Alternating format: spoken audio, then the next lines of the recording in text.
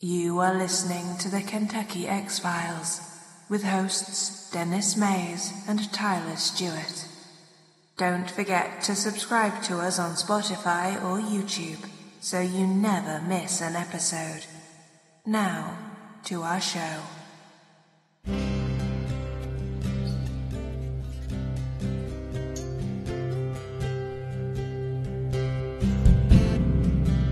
Something that would be in the context of the supernatural. He described it as being a gray, silver-looking, upright bipedal creature, dragging a deer out of that cave and going up the hill. Where he goes, hey, I got a question for you. He goes, do you believe in demons? And it takes one big step and vanishes. I'm like, oh my God, that was a Bigfoot. And look at these pictures of this white creature. Something 7'3" to 8 foot tall. Right. That, let's say it like. And I'll tell you right now, if this was a bear, then this bear was standing on his hind legs and he was running like a man. No, this wasn't no bear. Now, when it stood up, that's when I knew it was a dog man.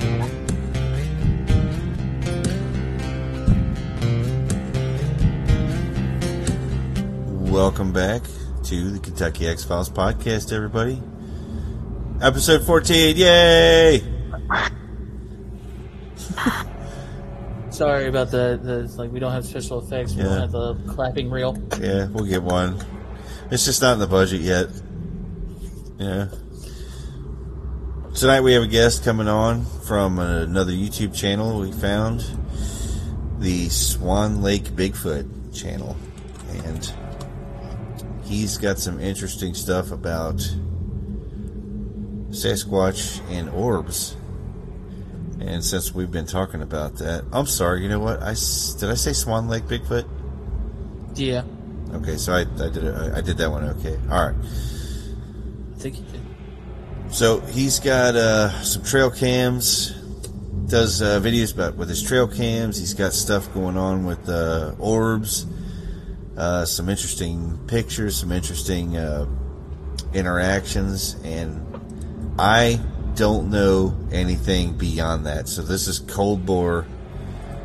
Let's just get him in here and let's just hear what he has to say. You know, I mean, it'll be fun and maybe we'll learn something. I know I've been curious about the orbs, Tyler. I don't know how you felt about them, but I'm a little indifferent on them.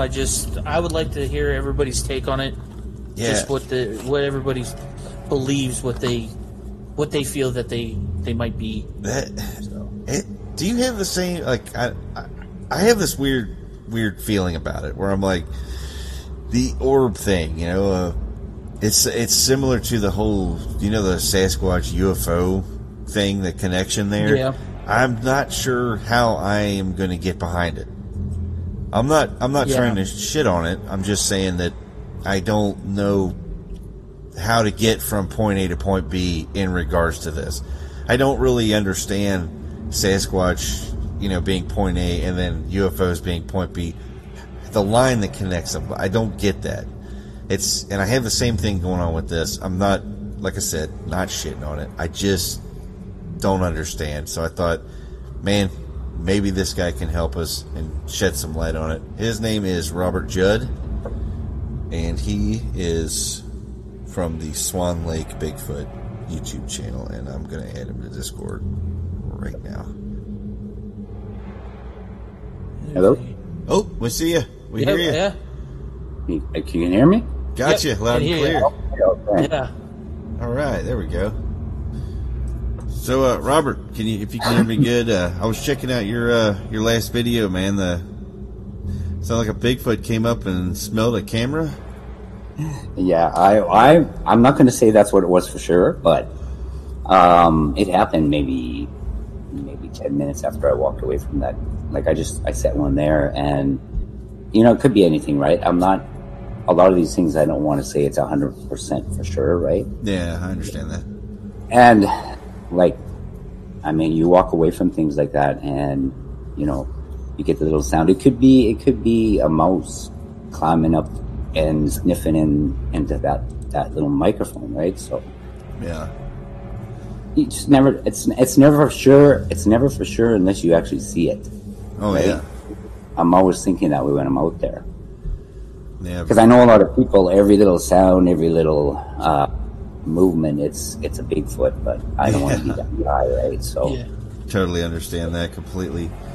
You got a lot of orb action on your videos, and that's something that we have been discussing back and forth, but haven't really found anybody to really talk to until getting to talk to you.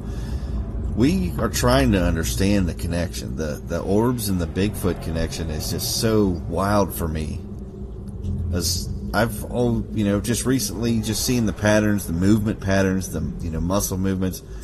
I haven't really felt, I thought I was looking for something flesh and blood, and didn't realize there's actually this other level going on of these orbs and things like that. And what's your take on that, man? I mean, what do you think is going on there? Have you seen them for yourself at all? I've never seen the actual orbs ever, except I don't see them. I don't see them either with my human eyes, right? Yeah. I have never seen, not even on my periphery or anything like that. I'm only capturing them on the video cameras and the trail cams and stuff like that. So, if I'm hearing noises, I'm getting the orbs on my video. And I have that. I've kind of set the gifting bowl out here on the farm here, and I've videotaped out there about 5-6 times now, and I get the orbs. And like even through the winter, I mean, I would get like a fresh, half a foot of snow, and I would go put the gifts out there and get the orbs on the video, and the carrots and whatever I put in the bowl is missing by morning, 5 a.m. I'd say. No tracks, right? There's no tracks. There's nothing. So I am starting to think that they're able to do this. I sometimes think it's a dimensional thing, like spirit form into a physical kind of a morphing thing. Like, I don't know how else they could grab what's out of the bowl physically without being seen. Form, right? Yeah, without changing forms, so they could actually physically pick up whatever was in that bowl. So I've actually heard stories of that where they believe that these the orbs are Sasquatch can actually shapeshift into these orbs, or they have some type of way to go into another, I guess you would say, dimension, or if you will. So, because I've heard stories where they see the similar characteristics of the, like, I guess you would say the Sasquatch moving from tree to tree, breaking limbs, but there was really nothing that they could physically see. So, I've heard stuff like that. It's very odd, like how they could do that. Yeah, it makes me wonder. We're learning so much as we go, right? Yeah. I've heard stories too where you've had 2 hunting parties, and one's coming from one direction and one's coming from the other, and one's seeing a wolf, and the other guy that was actually in the trees seeing the Bigfoot, and the guy seeing the animal coming towards him is seeing a wolf. So I don't know what that's about, but yeah, it's interesting. Maybe they can make you see something, I don't know, that they want you to see. I'm not sure. I think if that's the case, then it just seems like we're dealing with something way more advanced than just an archaic human walking around out there. Where's your location at? Where are you located, if you don't mind me asking? I'm up in northwestern Alberta. Okay. Probably about 2 hours from the Rocky Mountains on the western side of the province. Yeah. Awesome. Okay. Yeah, there's a lot of sighting. I think there's more than we know. I think a lot of people experience stuff and they don't want to talk about it, right? Or they will not tell anybody. Yeah. I noticed there's like me doing this too. Like I've been called crazy, like even from people in the communities here. You know, even ones I know that have actually experienced some things, they just stay quiet, right? Yeah. So it's one of those things. It's interesting. There's a big group of people out there that have had encounters and actually seem to suffer from almost like a traumatic state from it. You know, it's like it changes them. Something happens. It makes you question everything, right? Yeah, it makes you wonder. Everything that you thought was normal and real, and so you up there around your area. I mean, I've personally flipped through probably hundreds of eyewitnesses, accounts, encounters, just interactions like crazy, and the orb thing. Even when someone tells their story, a lot of times they leave the orb part out and come back later and say, like, yeah, I left it out because it's crazy. And I just recently heard a first-hand account from this guy was a military man, a career military man, and he saw the orbs happen. And he actually said that he was hesitant. He didn't even want to tell anybody about that part of it. He said that it's bad enough just telling them about Bigfoot, but when you start bringing the orbs in, he's like, he felt like it was just too much, But for us, we're curious. We want to know. This is a crazy puzzle, and there's so many parts to it. That's why we're interested, So it's incredible. But I noticed on your videos, you're doing a lot with the trail cams, and I know people have had difficulties with that. Are you finding that to be the same case? Are you having difficulties capturing what you're wanting, or? I think initially, like when I'm not sure how they have that all set up in the trail cams, but like when you turn it on, and if there's something triggers that motion detector, I think there's like a second or two before that it actually turns your camera on. And I've got a lot of videos where there's nothing. But to me, it would have had to have been something physical, right? But shortly after, I get orbs coming through on the cam, like just seconds later. And I'm not sure if the orbs are able to trigger the motion sensors, but yeah, I've just been starting with the trail cam, so. Yeah. I do got one. I just went and picked up my trail cam from, I don't know if you've seen the video with the Seven Creeks area that I go, and there's an orb. I mean, it's taking up half of the frame, right? And it's right in front of the camera, and to me, it looks the size of a basketball, but I mean, it's going to look pretty big if it's like right next to your lens. Yeah. So I'm not too sure on that one, but there's probably about 4 or 5 other orbs, and this is like in the middle of the nowhere, down in the trees. Yeah. And I had it sitting there for 4 days, and I only had one night where it kicked off twice through the night, and it's orbs. Yeah. It's a whole bunch of orbs. So I mean, there's a connection, right? There's got to be a connection. You just don't know. Yeah, it's hard to figure out what it is. How that works. Yeah. The area that you're studying, I mean, is it known for sightings, or is it it's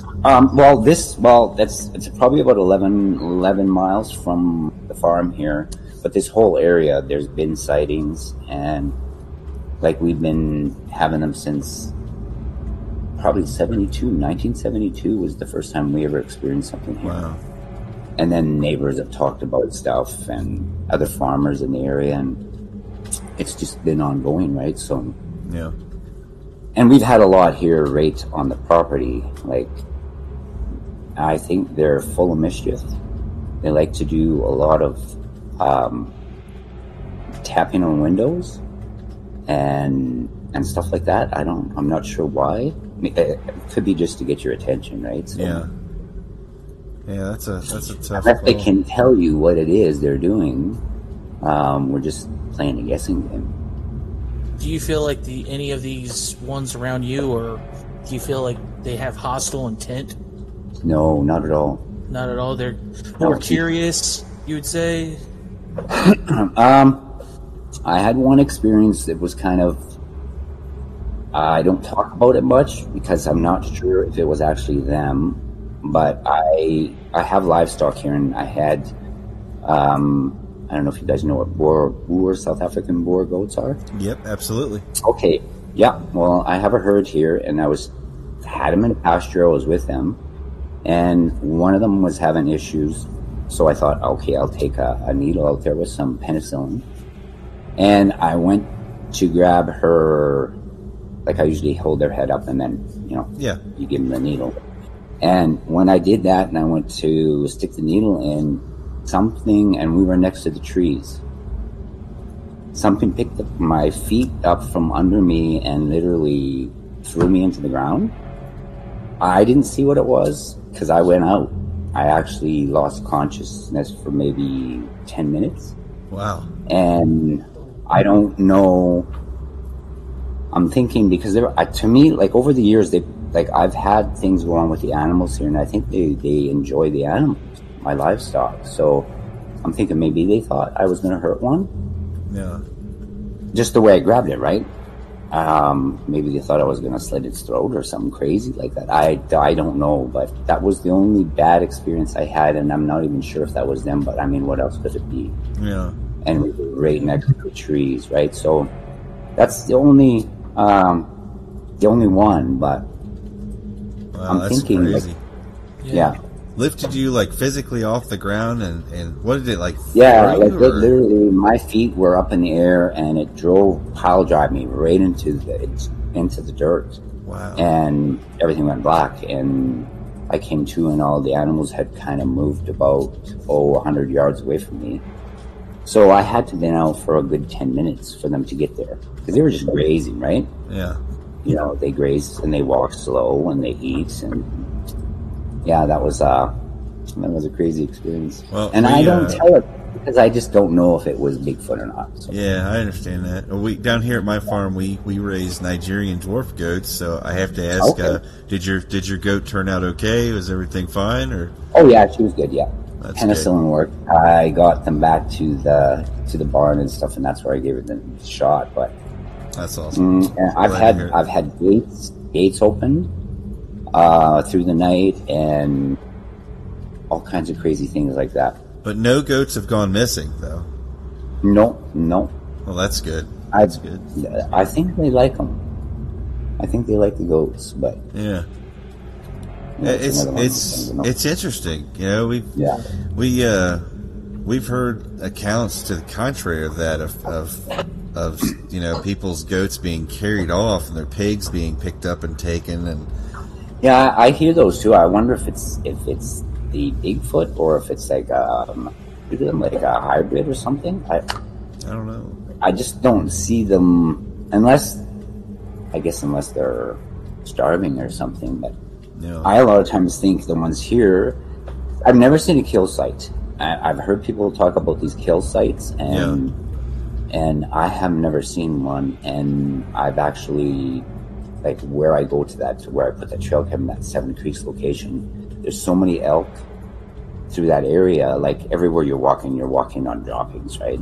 Yeah. And I've walked that whole ravine and probably a good 2 miles back into that muskeg there, and I've never seen a kill site or any sign of bones, nothing. So I'm not sure how much of a hunter they are. Do you have fish? Do you have streams with fish? Yeah. I was looking into that, and because I read it somewhere, they said that for something this size to exist, it would take an incredible amount of amino acids and fatty acids, and the best source of those is wild fish, especially fish in the north, and up in your country, your area. So you guys actually have almost like a vending machine of amino acid and fatty acids right there in your backyard. So I thought, maybe they're really good fishermen as well. I've thought that too, that they eat a lot of fish, because like the Swan Lake that I named the channel after, it's like as a crow flies, it's probably 2 miles from me, east of here, and there's a lot of Bigfoot sign around that lake. A lot of structures, and over there they're kind of building these. They're like a hut type thing with the smaller spruce trees. They just seem to bend them, and they kind of weave them in together. But they seem to be around that lake a lot, and there's a lot of rainbow trout in that lake. So, it could be why. Tell me about the structures. What are you seeing on that end? I mean, it's for me, there's a lot of times you come onto some things and you can see that it's a natural forming thing, whether it's wind or sometimes the snow. We get a lot of snow, and if it warms up, the snow gets heavy, and it will bend trees. Yeah. And they just seem to keep that form, and maybe it's due to the cold of the snow. I'm not sure how that all works, and you come onto these other ones, and you can be, all the trees are straight up and down, and you come onto this teepee structure. There could be like 6 or 8 trees, and for me, the only way I know it's an actual structure is you go look at the bottoms, and you don't find the stump of these trees, right? Yeah. So they have been moved there, and then they built whatever, they're building their structure there. They moved the trees from somewhere else, and that's the ones I say is a structure. Anything else, if you can find the stumps on the ground next to these things that are leaning, I wouldn't say 100% that that's Bigfoot made. I'd read recently that there was a group of Native Americans. I can't remember the name of the tribe, but their name for Sasquatch literally translated to it was like large man who carries multiple trees. Really? And I thought that was really fascinating. We've recently been discussing the tree structures, and I felled a tree here at my farm, and as soon as it happened, of course, my chain popped off of my chainsaw. So the tree is literally suspended on a red cedar tree. So it's just sitting there, and it's about an 8, maybe 9-inch diameter tree, and I can't move it. It's just too damn heavy. And I sat there and looked at that, and I'm kind of standing out there with this chainsaw blade, chainsaw chain hanging off, and I'm standing there looking like a dipshit, and I'm looking at this thing like, how the hell do they suspend these things up in another tree? I mean, for a man to do that, you need to come along, maybe a winch, maybe 8 or 9 guys, and if people are building these structures, then where's the evidence of that? And I'm not seeing it. I'm just not finding it. I want to see tire tracks, or a tractor, something like that, and I'm not seeing that. These remote areas with a tree that's 10 inches in diameter suspended up in another tree, that blows my mind. Just absolutely blows my mind. If they're according to record and people's witnesses, they're seeing 9 foot creatures, right? Yeah. And they would be able to move stuff like that. They would have the strength, right? Yeah. Yeah. Very interesting. The structures that you said you're seeing them all around the lake. Yeah. And this lake is known for sightings, or only through. Well, I'm as far as I know, I'm the only one that's doing anything like this in this area. Okay. And I've taken a couple of friends of mine up in there, and they will walk. I think if you're not looking for them, I've watched them walk right under and beside these structures, and I see them there sticking out like a sore thumb, right? Yeah. And they are just oblivious to these things, and so I don't know. A lot of people would just probably walk by and think it's just part of nature, part of the landscape, or whatever, but. It's if you're not looking for it, I guess you won't find it, or you won't see them. Yeah, I've noticed that down here, we're in Kentucky, and down here we don't have. Let's just say we have a lot of sightings, but only a handful of them are tangible. And our Bigfoot that me and Tyler here have been tracking, we nicknamed him Louie. Louie likes to hang out in an area for about a year, and then he travels about 20 miles away after a year, and then he hangs out there for a year. But he's always... Yeah, we've been tracking one. We've physically never seen him. We went in and we tracked him by the sightings. If the sighting matched, basically a specific set of behavioral pattern that we're looking for, if it fit that pattern, we pretty much marked it as our guy, our Louis. And right. if, you know, and the funny thing about this was at the end of our span, we had him tracked for 10, 11 years in this perfect northeast, you know, trajectory, and he's following water supplies, big lakes or rivers, things like that, and he's hanging out for a year, and then he moves 20 miles away, and there you have another sighting. And we came to the conclusion that if somebody was faking this, they have a long investment in it. You know, and multiple people all corroborating a story over a span of 10 to 11 years, maybe longer. And we found that the water supplies are a big deal, not just for the actual drinking water, but as a navigational, maybe like a highway or a migration area. You know, like he knows there's a river, he knows where it goes to, he's going to follow it. You know, yeah. And you know, when you said, you know, hey, we're right next to this Swan Lake, you know, and looking, and as soon as I heard that, I'm like, well, there it is. There's the big water supply. They seem to love it, you know. The tree structure thing, that's amazing to me. I want to get more into that. But we are trying to figure out where Louis goes and if he comes back, if he does a loop or if he just continues on, or what exactly he does. And in the hopes that one day we might know where he's going to be and when. I think if you just stay with the waterways, like you said, yeah, I think you'll find something of him, because even all other animals, you know, whether it's elk, deer, bear, they will follow. They follow the waterways, right? Yeah, the rivers, the creeks, the lakes. It's like you said, they rely on the water source. Absolutely. You said that around your area there's been sightings. Can you think of any that stand out that interest you? Yes. There's an elderly fellow. He's probably about 10 miles north of me here, and he lives right next to the Alaska Highway. Yeah, which runs right through here. He used to work. He's probably in his late 70s.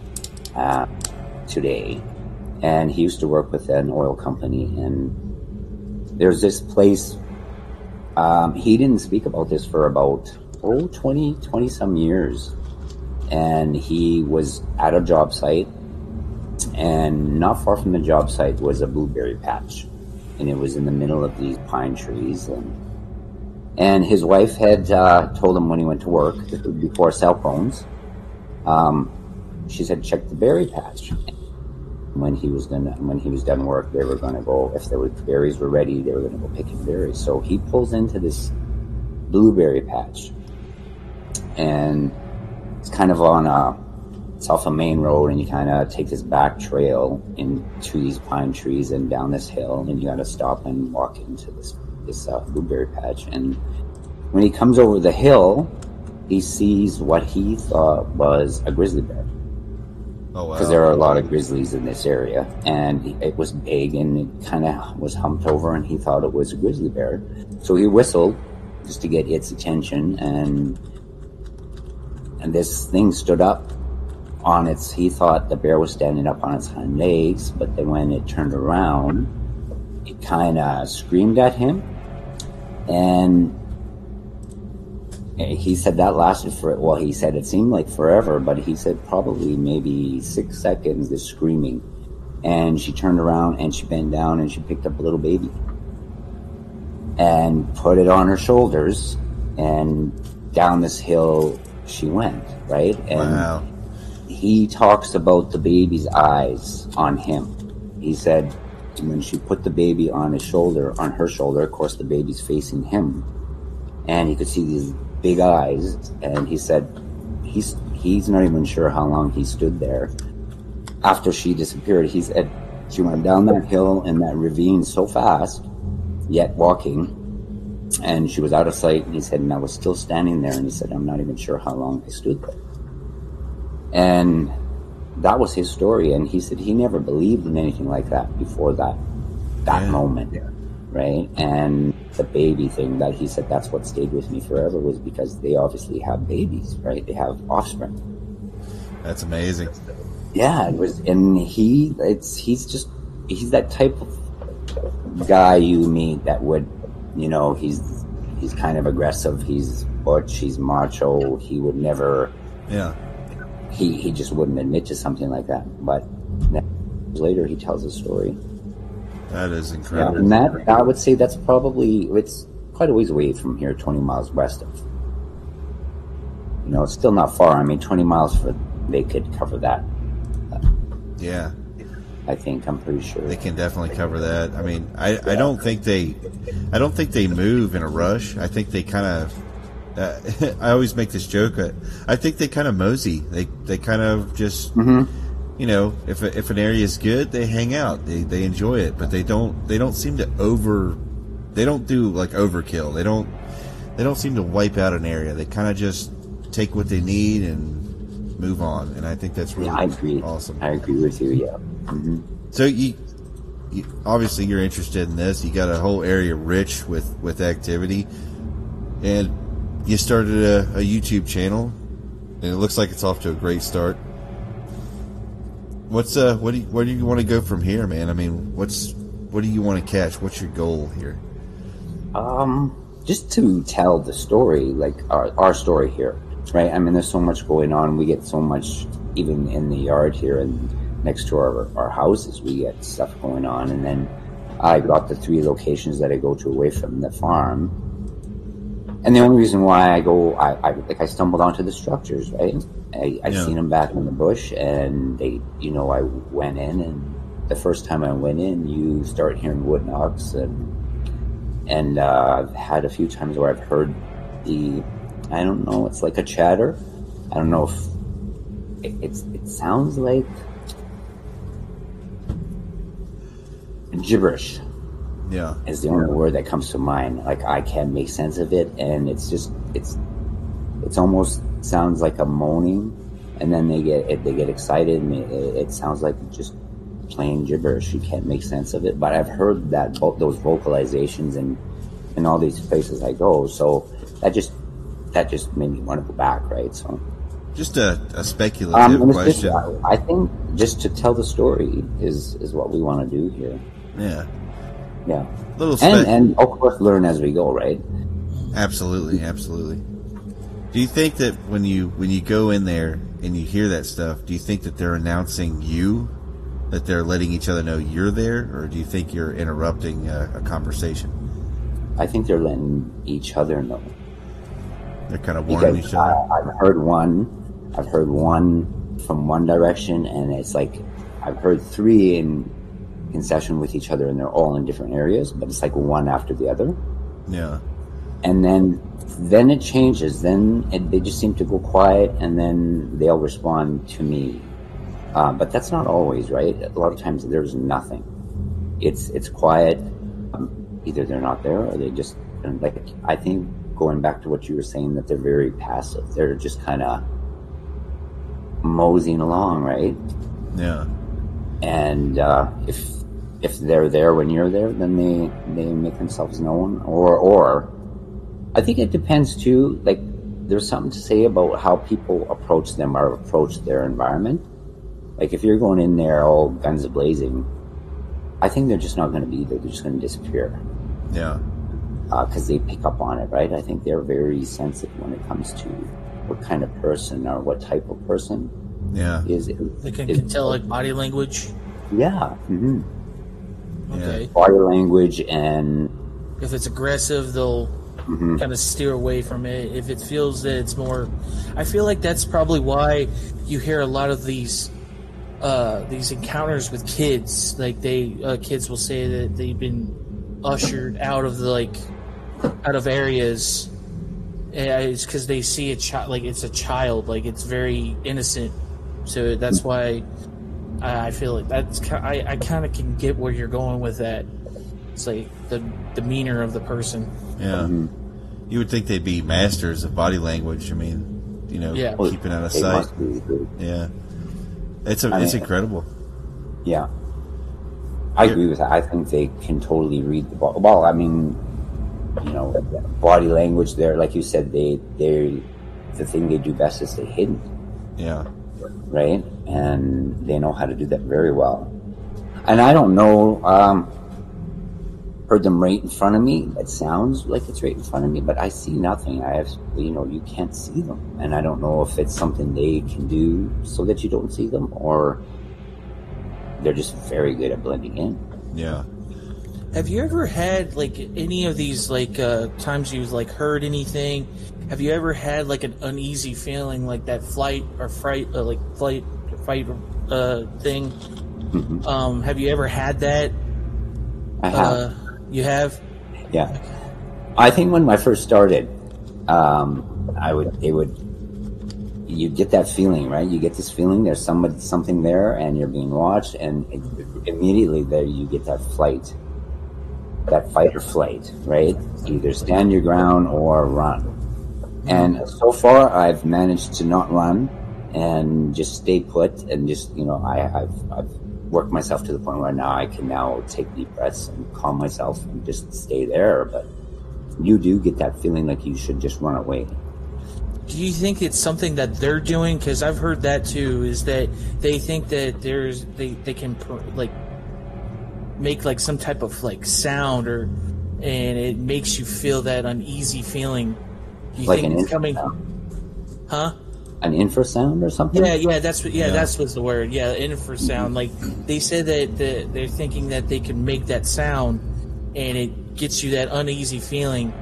Because I think they said that they actually found an animal that we've been walking over for years, and it's been doing that every time. Like I need to look up that animal, but yeah, it was somebody else that said it, and I was like, they're like not cooperating with that. Another cryptid, or I don't think it was it was another cryptid, but it was like a small like rodent type creature. Okay. Yeah, they said that it was making that noise. It was when we first started to dig into Sasquatch. I read a forum. Another research group said that they had that assumption that that Sasquatch could do that infrasound, and that's the feeling that you're getting. So it's the frequency in question is 7 hertz. It's an extremely dangerous frequency, especially if it's really intense, because it can actually disrupt your body, your organs in your body, even your heart and brain, from functioning properly. And I think even the slightest little bit of that coming your way will cause an unease. And if a creature that big, with lungs that size, could get that that low rumbling out, I don't even know if we would hear it. I don't know if it's even in our spectrum of hearing, but at 7 hertz, they say it's... do you know who's... You're kind of freaking me out right now. I've had something like that happen.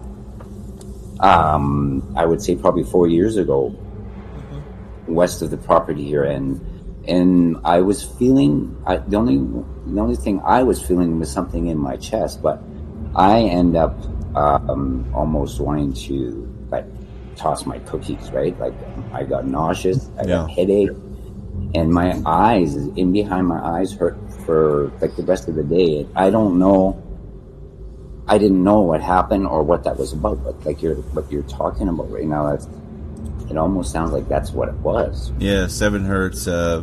It's really crazy, because there's a few animals that actually do it.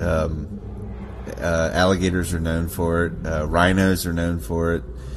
I even think that whales are known for using it to dissuade, things from attacking their babies. Yeah. And it actually has a very real effect, and this is a proven science. I mean, it's not we're not what ifing on the 7 hertz frequency. That's actually a known science, and it can actually disrupt your brain waves, and it can cause stresses to the optic nerves that you have. So that explains the pain behind your eyes. Wow, it's crazy. It's wild, but the more stuff we line up, the better. I think we start painting a much bigger picture, and just being able to reach out to from Kentucky all the way up to where you're at, and being able to add pieces to each other's puzzles. For actually doing that too, reaching out and connecting. Absolutely, man. That's awesome. Yeah. We the reason was honestly the reason I landed on your page was I was looking for information on orbs in regards to the Sasquatch, and as soon as I typed it in, I get 10 pages of Discovery Channel and other nonsense. And as I'm sitting there, and I was like, you know what, I need to look for something that's recent. So I changed a little filter there to give me something that happened, within the last couple days. And yours was one of the first videos that popped up. And I saw the channel was pretty new, and I thought, you know what? I want to talk to a real person. I don't want to look at this stuff, this garbage. I want to speak to a guy. I want to speak to somebody who's actually out there doing this, and that's how we landed on you. Right. So I watched a couple of your videos, and I thought, you know what? If this dude wants to talk, man, I think it would be beneficial for everybody. It'd be awesome. Oh yeah, don't get me started. Plus, we'll get your we'll get your YouTube channel out there farther and try to help you grow it, and. So have you guys captured any orbs? No. Are you filming? Or I was going to ask you if you are filming, your, what did you call that one you were following around? Oh, Louis. Yeah. Louis. We have never seen Louis. We've never captured him. We've never taken pictures of him. We've never even been within 50 miles of him, to be honest with you. Everything that we have is solely tracking him by his behavior on a map. Do you think he knows you're following him? I have no idea. I don't know how he would. I mean, we're remote viewing Louis, basically. Okay. We went through and we found hundreds of sightings, and we started marking them on a map. And after we got them done, we looked at the map and went through it and started picking out similarities, behavior traits, and then we started removing the rest, and then we looked at geography, locations of where he might be and what he might be doing, and stuff that didn't fit. We got rid of that, and at the end, we ended up with maybe 12 total sightings that fit our profile, and it kind of went across the middle of Kentucky near Louisville, and we thought, okay, well, there's Louis. Let's follow Louis. Let's see what Louis is doing. Basically, what I wanted to do was I wanted to take these sightings and either prove that this is an actual being or creature with a behavior pattern like everything else on the planet, or we would find no pattern at all and prove it to be a hoax. Right. We were willing to go either direction, and I think that's kind of why we've been on it, because it's not letting us go either direction 100%. It keeps fluctuating, and I'm leaning more towards that Louis is actually there, and he's moving in a certain way, and he has a certain behavioral pattern. I don't know if all Bigfoots are like this, but I know this one is. So we've never even seen Louis. We don't have any video of Louis. We don't have a picture of Louis. We've never personally even stepped into the field near where Louis sighted and even looked at the areas. It's solely based on the sightings that people report and the similarities in behavioral pattern. Right. So it's a weird take. I'll admit that. It's a strange new take on how to do this, but the way I saw it is if it's a hoax, we'll be able to pick it out by the inconsistencies in the sightings. And if it's real, it's going to have a very, very habitual path that it likes to take and very habitual things that it likes to do along that path, which is exactly what we found. So are you guys do you guys have another channel? Are you going to upload any of your findings? The maps, the episodes are on there. You can actually watch them, and they are long. They're an hour long each. I'm sure, because we didn't cut anything out. We just threw them up as is. We didn't want it to seem like we were editing anything to make it look better for us or anything. It's when we discover the pattern, it's on the video. You'll hear it, you'll see it, and our reactions are real because it stumped us. we were sitting there we're basically holy shit, what are we seeing here? This is it's like the pattern. Biggest hoax ever, or what? If this is a hoax, it's got dozens of people involved over a span of a decade and a half. And I just don't know are hoaxers that passionate? I just don't see it. I can't see anybody being that passionate to fake something, over that long of a time. It just seems like they would lose interest at some point. So I don't know. There's obscure details that we found that didn't seem like something anybody would even think of to fake, and it just didn't add up, and that caused us to kind of go a little bit farther into this rabbit hole. And I don't know if we're stuck in the rabbit hole or if we're ever going to get out. But every time we talk to a fellow person, a fellow who's also interested in it, it seems like we put together a few more pieces as we go. Right. Yeah. It works. It works really well. Yeah, it's a whole bunch of pieces to a puzzle. Yeah, for sure. Yeah, it definitely is. But it's a gigantic topic, and oh my God, there's so many people that are extremely passionate, and some that I think might be overly passionate. And there's a few. We edit the names out of some of the folks on here, but the Todd Standing stuff, man, I have a hard time getting behind it. The faces that he put up there. There's so many things going on in those frontal face pictures that he put up that just seem to me like, I agree. Yeah, it's crazy. But there's a few videos. From what if you experience any of this stuff, I don't know if one would ever just sit there and let me film them, right? They always stay hidden, and anything I've caught that resembles them moving or a face, it's like my back's to them, and it's just for a brief few seconds, right? Yeah, that's all I've ever caught. And yet you see some of this footage, and it's like it's there. Like he's got, I don't know how many minutes he's got of those faces, but they're just letting him do that. Unless I don't know. I wouldn't say for sure, but I like yourself. I have something. Yeah, absolutely. I seen that on one of your videos. I seen on one of your videos that you had some eye shine come up. Could you go into that a little bit? Yeah, I do. With the orbs, I've got the eye shine.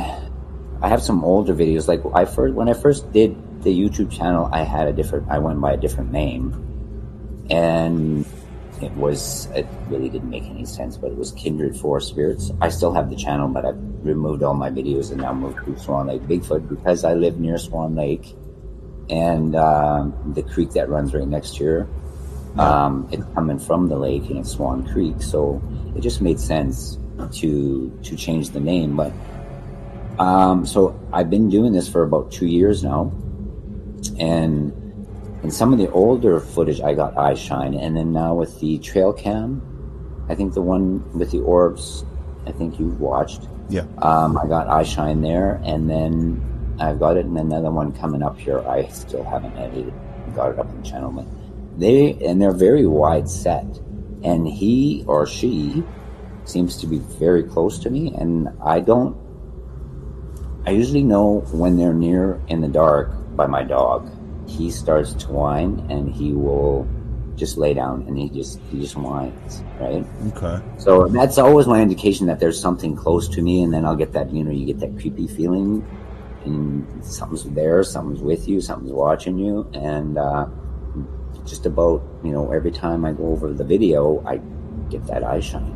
Yeah, it's pretty and wild. They are very wide set, and they're a blue color, kind of on off, like a blue glow to them, which I don't quite get, but because I've heard people say yellow and red, and and every time I've got the eye shine here, it's a very I call it an ice color, cool color, I guess.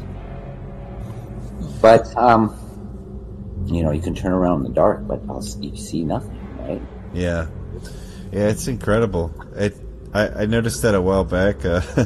I was looking at videos that a couple of them, I was convinced it was a guy in a suit, and another video came up and there was eye shine, and I'm sitting there watching this, and I'm like, oh man, if there's another guy in a suit. But then it kind of dawned on me, like, well, I mean, humans don't have eye shine. Why does this guy, if he's in a suit, why is his eyes shining like that? And that kind of, it kind of stopped me in my tracks for a second and made me think, like, okay, well, there's something. Yeah, it's interesting. I've always felt the eye shine was definitely way up there on the creepy factor. Yeah. Yeah, it is. But you use the night vision on binoculars, and that is difficult to tell what you're actually looking at, but you get the eye shine, right? Yeah. But with those as well, though, human eyes will shine with the binocular. That's something to think about. Where it's without the IR, like the infrared, humans' eyes won't shine. But if you're using like a trail cam or binoculars with the IR light, human eyes do shine. So to keep in mind. Yeah, it's a good point. I think that I honestly think that these guys are highly adept at night vision. I feel that they can see very well in the dark, and it feels like that would corroborate the eye shine thing. Yeah. It would kind of explain that. I kept thinking. I was reading it was basically a spectral analysis of different different types of lights and different light wavelengths, and the spectrums of each one. And I started noticing something, that animals that have a really adept night vision, say like an owl or maybe a bat. I think bats are well at night vision as well. I know cats are, but a little camera emitting a little bit of ultraviolet is almost going to look like a fire coming off of a tree for them. And I started thinking that, maybe it's not too hard for these guys to avoid a trail cam, because they're seeing it. They're seeing that light. I've often thought of that, because like you said, if they're seen in that infrared or whatever, it would be blinding. It would be very bright. Yeah. And I wouldn't go to that far. I mean, if there was a bright light in front of me, I would just avoid it, right? Exactly. I mean, it depends that they're able to just go around these things or stay out of the front of them. Yeah, you would think they'd be able to see it from quite a ways off. I mean, I'm assuming. I obviously don't have night vision, so I can't tell for sure. But if I did, I'd imagine that anything emitting ultraviolet, or even, I'm not so sure the infrared is going to come up as hot, but I do think they might see it. So if we could find some other light source, or a camera that works off a different light source, I think it would change things drastically. I really feel that if they are out there walking around and they see that well in the night, then as soon as they spot this crazy light coming out of this tree, they're just going to turn and go the other way. Or try to throw something at it. There's that. I mentioned I went and picked up the trail cam here yesterday, and I got something on my video trying to mess with my camera, and You in the one corner of the video, you see these long hairs right at the corner of the video, the frame. Yeah. And that's all I hear is this, and the camera's moving, and to me, it sounds like someone's trying to untie it, right? Because I kind of wrapped the tie around the tree and tied it behind, and there's something definitely messing around with the back of that. I would say the other side of the tree, because the tree is maybe 8 inches round. Yeah. And that's where I attach the camera to, but there is definitely something there. And like you say, if they're able to see that light from a long ways away in the dark, go behind it, right? Yeah. You got to be careful. You might go to get one of your cams and find it, 20 foot up in the air in a tree structure. Or never find it, yeah. Yeah, they could. Well, they could just take it and throw it, and you would never find it out. I guess if it was someplace, I know there's a lot of people that they do the research just in like parks and campgrounds and places like that, and places like that you could put a cam and probably find it. But where I go, it's like in the middle of nowhere. If they were to take it, half a mile away, I would never find it. Yeah. It's so dense back in there. I actually thought about if we ever get a good spot down here that would be a decent place to maybe place cameras.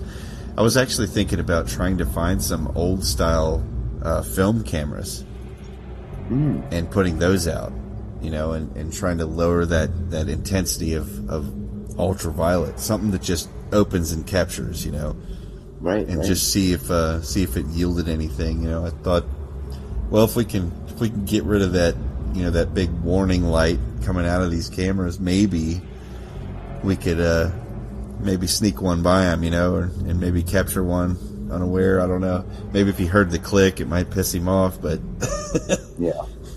I sometimes wonder if it wouldn't be a good idea to have one or two of them out there, but facing each other and just off a little bit. Yeah. Like your chances of capturing something might be a little bit better. Like a trap camera. Yeah, because they would see one. Yeah, I don't know how that would work. I gotta think about that one some more. What do you guys think about the drone? The drones and I've not had any luck over here with them. Like everything, even my livestock here and the birds and everything. It's driving them crazy. The drones, and I've heard a lot of people talking about the ones that are doing research that they're throwing rocks at these drones. It's Bigfoot. Yeah, I've personally not went into that yet.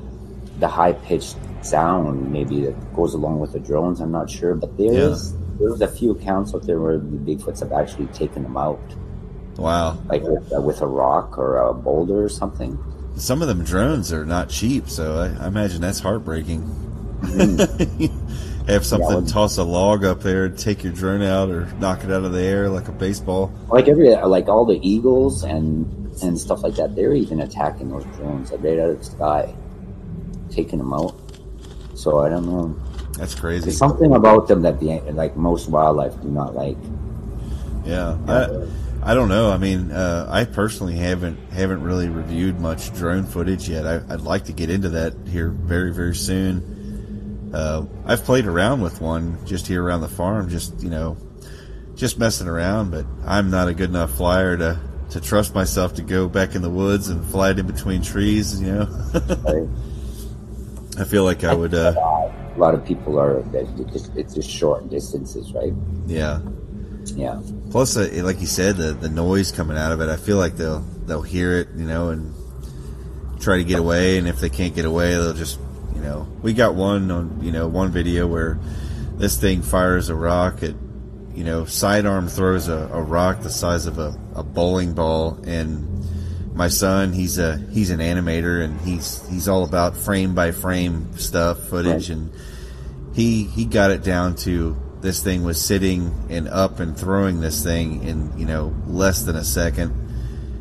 And the rock goes flying. Like it was a legit video?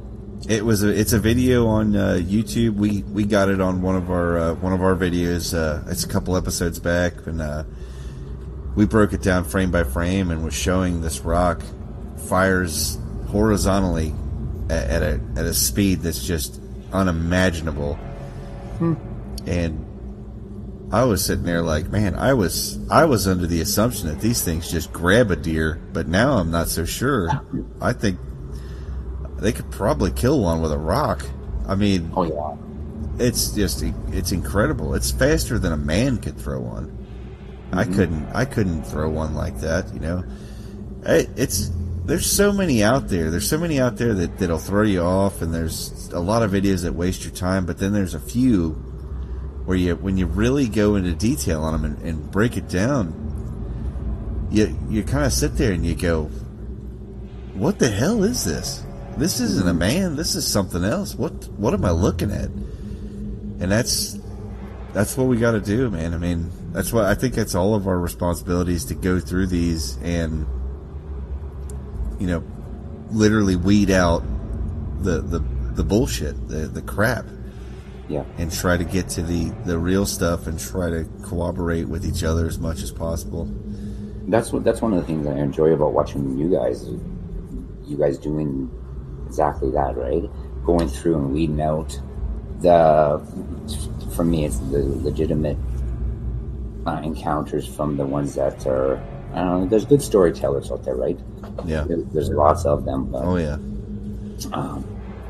I've doing the YouTube channel, I've learned the hard way. You know, you come on to some who I don't think you're ever going to please them. Oh yeah. Right? Yeah. They're always looking for that proof, right? They got to see one. They got to see a Bigfoot walk in there, and and anything else, it doesn't really matter. But then when you show them that video, then they dissect it. Then they go for it. Then they start tearing you apart. And it's but there is something to say, like what you were just what you just referred to as, like, we have to go over even those ones. Yeah. Right. And kind of pick them apart and really make a decision whether they're legitimate or, again, like you said, somebody spending a lot of time hoaxing. Yeah, I do think there's definitely a large group out there that's I don't know, I can't personally get in the mind state of why it would be entertaining to them, but I guess it's entertaining to them to just stir it up and confuse it. And recently I was reading into the lumber industry. The lumber industry in the United States and the Pacific Northwest is $500 billion worth of business. Wow. And I started thinking about that, and I'm like, okay, so you've got, you know, $500 billion in a business in a gigantic forest area where you take lumber regularly. And if someone comes along and says, hey, I have legitimate proof that there's an archaic human or an upright bipedal ape walking through here, all of a sudden $500 billion is gone and that area is protected.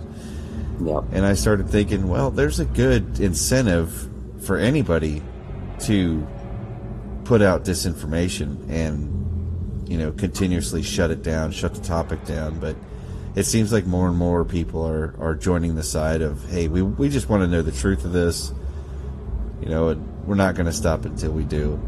Mm-hmm. But it's amazing. I heard a story of today where I just interviewed someone this afternoon where they were camping at a lake, and out of nowhere, there's no one around. They went 2 miles to get to a campsite that they wanted to be isolated. They wanted to be alone, you know, backwoods camping.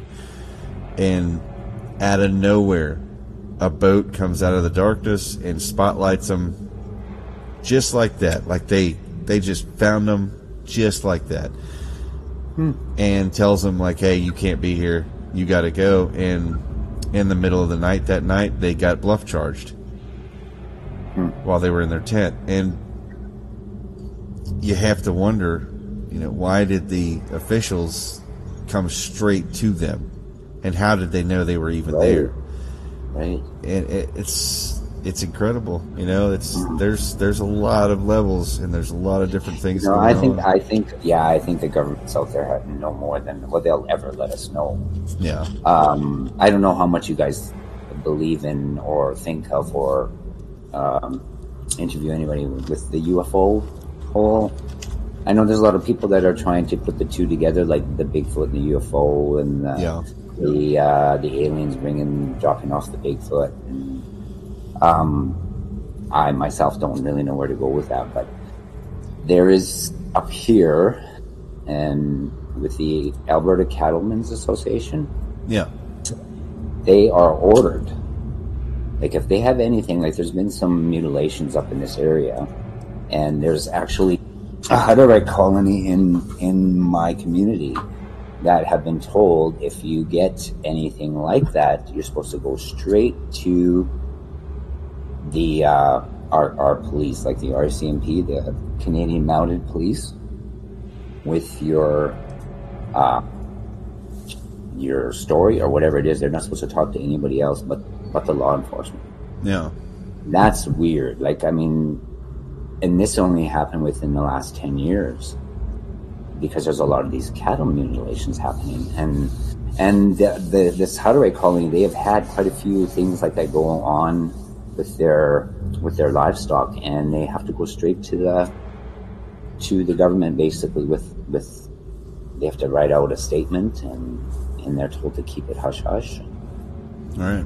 It's kind of crazy stuff, but like that with, like, how did they know, like you said, how did they know to find those people? Yeah, how did they know exactly where to be? Yeah, it makes you wonder. Are they tracing them? Yeah. I don't know. Or know of a way to do it. Yeah. It's incredible. The cattle mutilation thing is something in its own. I know we have stories of it here in Kentucky and the entire Ohio Valley, but we personally haven't even begun on that subject yet. It's definitely on the horizon. I can tell that. I mean, this rabbit hole is big, and it's going to take a long time to get through it. You go deeper and deeper and deeper. Yeah.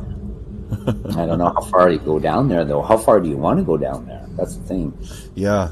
I've heard some stories recently. Yeah, I've heard some stories recently. Death threats, things like that. There's people threatening. There's people showing up, officials showing up to people's houses and basically telling them, hey, we don't want this out anymore. You know what I mean? I heard one story of a pretty prolific Bigfoot enthusiast actually being taken aside and being coerced into telling everybody that he was hoaxing. Oh, wow. And he stands by that he was not hoaxing, but he was being told. Force him to admit to that. Okay. And then recently, about, I don't know, maybe 4 or 5 months ago, I found a video online of I was looking at a Sasquatch video. It was a mother and 2 daughters, and I'm going to continue putting this out here on this show because I know somebody else has seen it, and I want them to get a hold of me somehow, because I think this is, for me, this is confirmation. This video showed a lady and her 2 daughters, and they went to a place to picnic, and up in a tree is a thing watching them, and the little girl turns to the camera and she says, "I want to go home. I don't want to be here. What is that? I don't want to be here." And the first thing I noticed was the little girl's eyes were dilating. I mean, as soon as I saw them dilating, I knew that this little girl's actually scared. She's going through some kind of a trauma. She's scared. She wants to go. So instantly I'm like, okay, what are they seeing? What's in the tree? An artist went back and he froze the frame and he started drawing it. He went to the location, measured the tree, and realized that whatever was sitting in the tree had its legs bent, and it was going from one branch to another of 13 feet, which means that if it stood up on its, straight up and down, this thing was well over 16 to 17 feet tall. Wow. I tried to save the video, and then it disappears. That sounds familiar. Was that down near that Bluff Creek area? Like in California? Or I'm not real sure, but I'm not.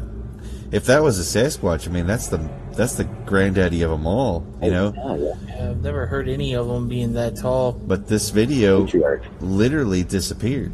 It's nowhere to be found. It's gone. And I have spent so many hours searching for it. And I've recently just kind of given up. I was like, okay, so obviously somebody doesn't want this video out there. They've went to great lengths to make sure that it's just nowhere to be found. And even the artist, I thought, okay, well, the artist. I'll look for the artist. Can't find him either. Don't know where to even start, you know. It was really strange when it happened, because to me it was a really interesting video, and I was very, very excited when I seen it, because I'm like, hey, this is crazy. This is bigger than any of them. And then all of a sudden they're just gone, you know. They're missed. Yeah. So I don't know what's going on, but there's definitely something to this. How many videos are out there that are just being, you know, blacked out, and we're not getting to see them. We're not getting to see these pictures, you know. I wonder how you would protect yourself from that, something like that. I've had helicopters flying over here, like after I think it was after about 8 months after I did the YouTube channel, and we never see Army helicopters here ever. No. And that, you know, it just made me, it could have been nothing, right? But yeah. For about a good week there, I was thinking, like, why now, kind of thing. Yeah, odd timing, weird coincidence, or some of that nature. Yeah. So, like, some of those things, just you know that somebody's pulling the strings behind the curtain. They're wanting us not to know something, because I can't like say that even if, like, a lot of these, like, encounters that people talk about are hoaxes, but there's like a bunch out there, they believe that they saw something, just like anybody else. Like, they don't know. Like, I genuinely know that these people saw something, but they just can't put it into words. Sometimes they say it's a Sasquatch, sometimes they can't even tell if it's a Sasquatch. It's just, I know for a fact that it's out there, but somebody's trying to hide it from us. Yeah, I believe that too. It's crazy, man. You want to? I've got a story about a dog. It's not about an actual dogman. It was a baby. Yeah. And this is documented up in Alberta. I think it was back in 1943. My mother talks about this story. She read in the, the city of Edmonton. Yeah. The Edmonton Journal. It was back in 1943, and the Canadian Railway comes kind of through there near the city, and they were coming through. Do you guys are familiar with the Banff and Jasper provincial parks in Alberta? No. Okay, they're major provincial campgrounds, and they're right in the mountains, and the CN Railway kind of goes right through there, and so it was coming through the town. And there was this box sitting on the tracks. So the conductor, he stopped, slowed the train down, and went out to move this box. And when he got to it, he could hear this whining, crying sound coming from the box. Yeah. And when he opened up, it was this it was a hybrid. It was like, it had a wolf head and a human body. And of course, he flipped out and he kind of backed up from it. They called the local sheriff there in Banff, and they come and confiscated that box, and that's the last anybody heard of it. So wow. And it was an infant. Like, in the paper, they said it was only, they figured, 4 months old. Wow. Okay. And they said it had the snout and the ears and the teeth but a human body. Wow. So now it's documented. So a lot of people believed in that story, but of course nothing was ever followed up on it, and it just kind of faded off into history, right? So yeah, it's interesting. I mean, Yeah. It definitely lends itself to my theory. I had no idea of that story. That's pretty wild. I've been trying to actually find it in the archives, and I can't find it. But yet, my mom swears. I mean, they used to get the paper all the time. It was a once a month thing, and back in the day, and she remembers that story. And a lot of people talked about that for years, and then nothing. No kidding. Yeah, that's absolutely crazy. It makes me think, though. I mean, that's exactly what I'm leaning towards, is that these are grown. They're raised. I mean, if you had somebody training them and basically operating for them, then they would have to be raised. This thing would be torn between two different, sets of instincts. Are they just letting them out though? Or are these escaped bunch? Yeah, just letting them out. We talked about that because there's stories of two different ones clashing.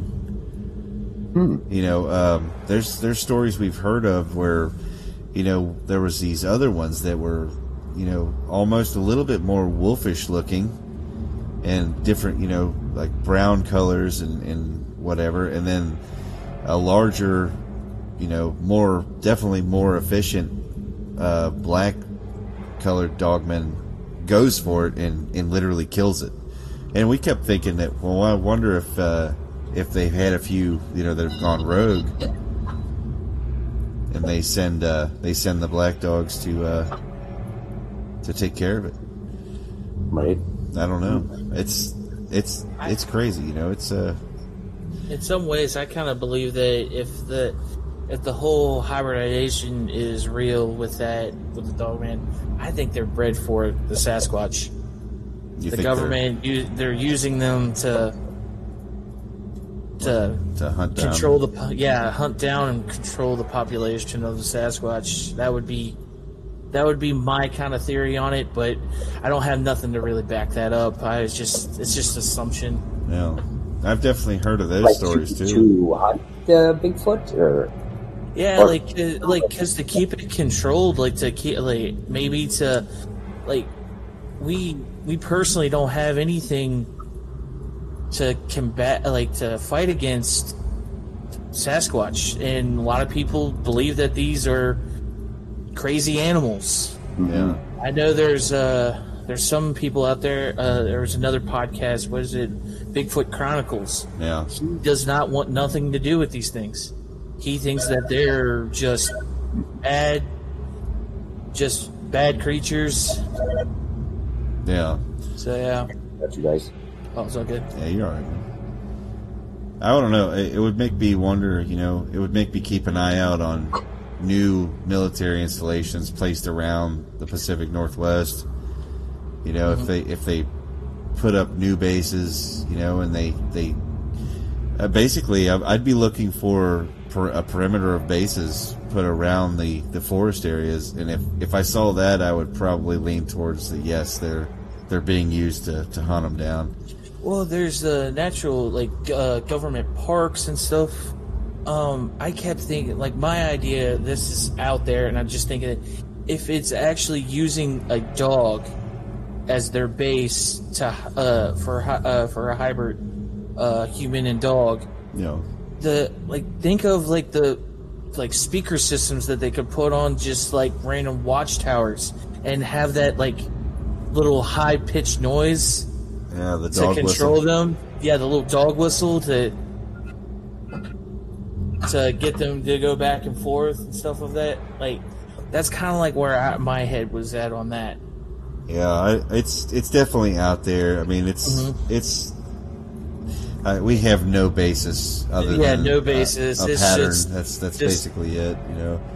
Yeah, Dogman is such a huge can of worms that it's hard to, because Sasquatch is a little bit easier to sink your teeth in. That could have lived with us as we were evolving into what we are today. I can't get behind that a Dogman was right next to us too.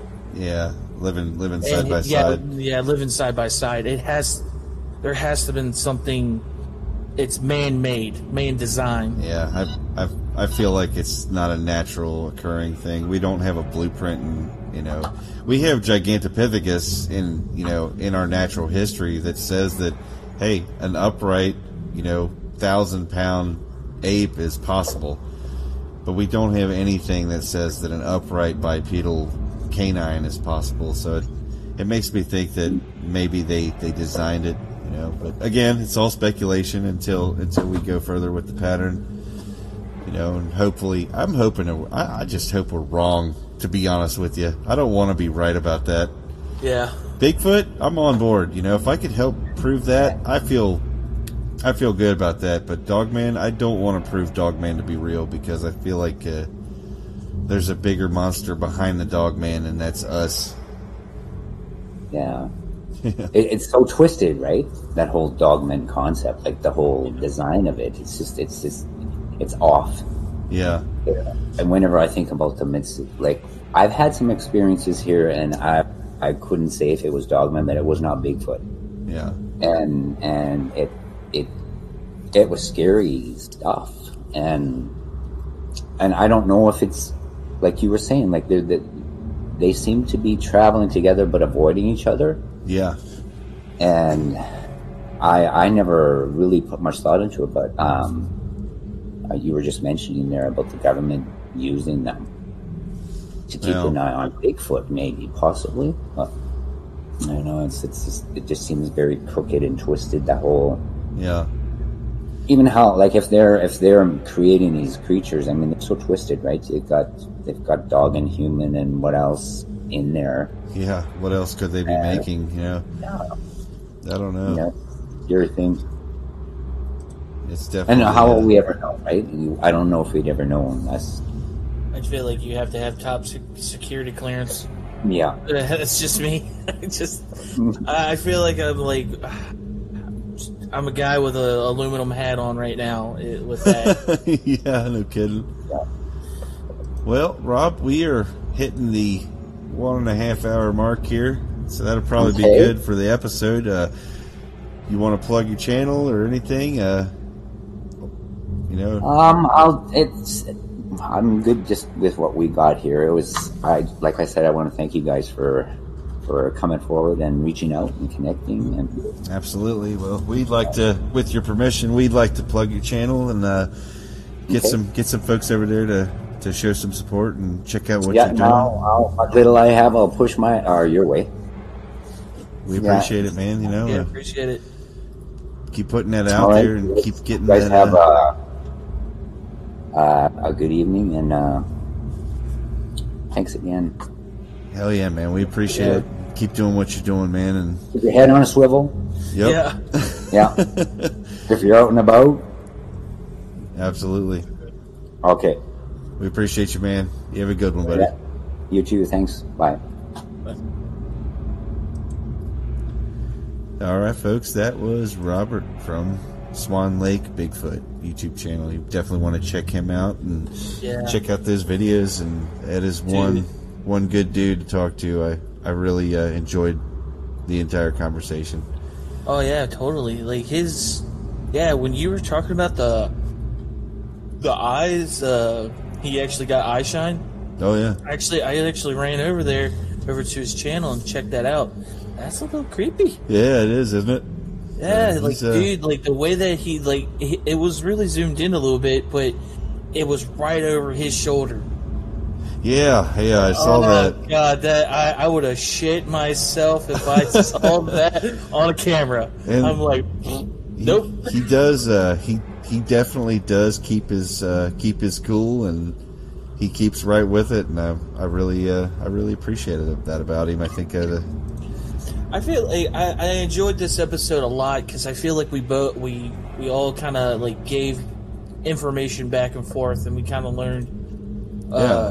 It felt like we were networking a bit more. Yeah, we're networking, and I like that because I feel I don't know how much truth is the whole infrasound thing was, but after him saying that experience that he's had and all the symptoms that he had, and you listed it, Yeah. That's crazy. That guy, I like that because it actually gives a little bit more credibility to that whole.